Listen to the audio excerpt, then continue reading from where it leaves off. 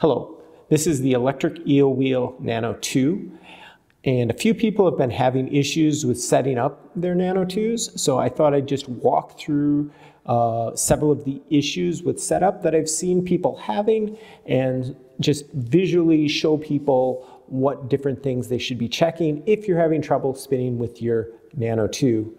So the first one is that sometimes when the Nano 2 ships, if you look at the front bearing, it'll look like this, or if the reducer is installed, it might be a little harder to see, but basically what's happening in some of them is it's shipping. Let me take this back off so you can see better. So it's shipping so that the front bearing isn't going all the way down into the slot, and what you want to do if that happens is just give it a firm press and it should click down, and once it's fully installed it'll be perfectly centered like this. So just make sure you give a firm press on that front bearing, and that will help align things. This is a problem with uptake for a lot of people. Another issue that people have had is that the drive belt. So the drive belt is this, which goes from the motor down here up to the flyer, and that's not installed correctly on some people's, and on this one in particular it's not installed correctly. So you need to make sure that it's in the groove of the pulley and the motor, just like that. So you want it in that groove there, and then up top you want it in the groove. You don't want it in front of the groove like it is right now. So you just need to get it into the groove of the flyer like that, and so now when the motor spins, the flyer will spin. And if it's not installed correctly, it sometimes does spin, but just not as fast, or it makes a little bit of noise. The motor doesn't seem to have power, it slips a lot. So those are two things to check. Even if it's spinning, but it just doesn't seem to have enough power or speed, definitely check those two things out. Another issue that some new spinners have is knowing what to do with the tension band. So that's this elastic band here, and you want it to go into the groove of the bobbin just like that.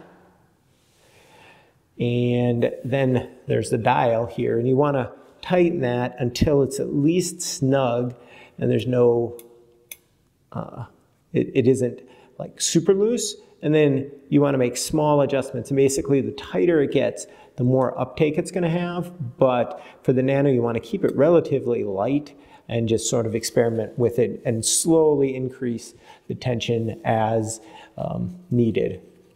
Another issue with this pulley that some people run into is that it might come and it's not fully pressed on. So you want to make sure that the pulley is pretty flush with the motor.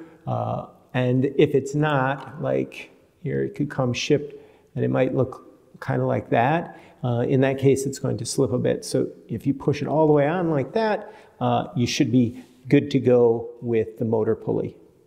A lot of people ask about the threading of the bobbin and whether their bobbins are assembled correctly. So let's take a closer look at the bobbin.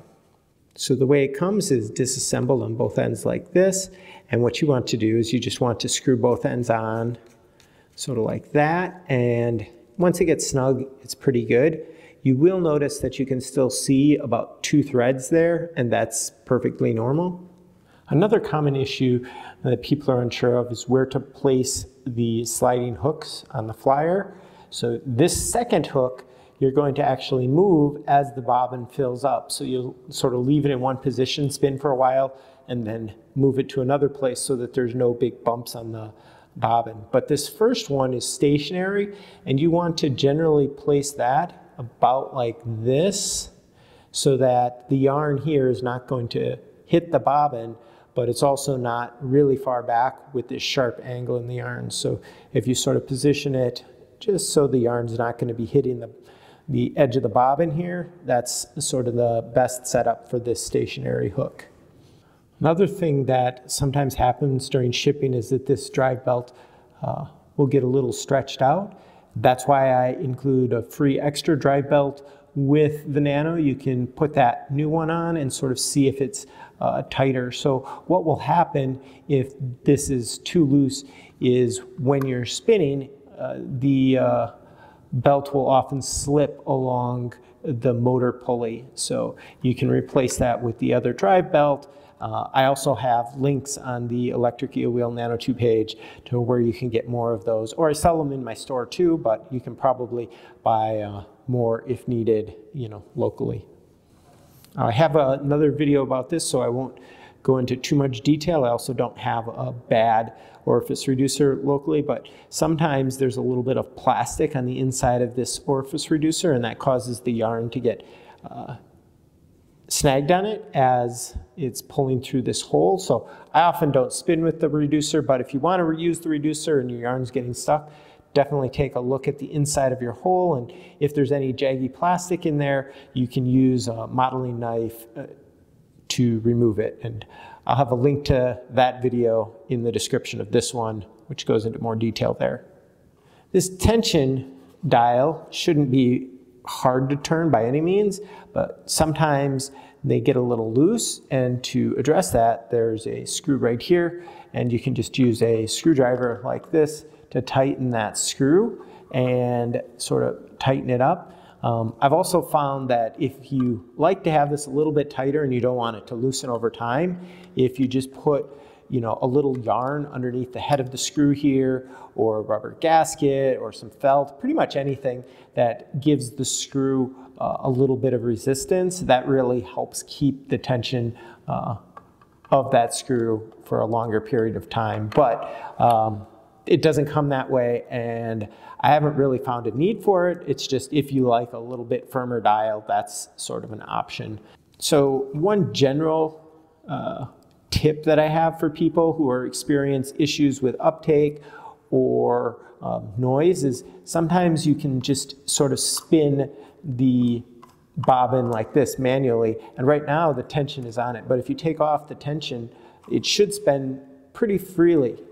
So it's not, zero friction, it doesn't spin indefinitely, but it'll spin around kind of like you're seeing here. And if that's not the case, then you have to sort of figure out what's causing that. And doing that without the motor, impacting you is often a lot easier. Sometimes there's a little bit of plastic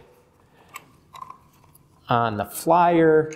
These are both rare, but they can happen. So sometimes there's a little seam of plastic here that's causing the problem, and you can cut that off with a knife or some sandpaper. Another time it might have something like that inside the bobbin. Sometimes just flipping around the bobbin like that will sort of make the problem go away. So one last thing, if you're not getting any spin at all from your Electric Eel Wheel Nano, I sort of suggest disconnecting the drive belt like this, plugging it in, and then turning up the dial, making sure you've got the switches all on and things, and seeing if this pulley spins at all. If it doesn't spin at all, one thing you can do is you can just grab, this is a micro USB plug, and these will often come with like older cell phones and things, and instead of the included power supply, you can just sort of test it out with any old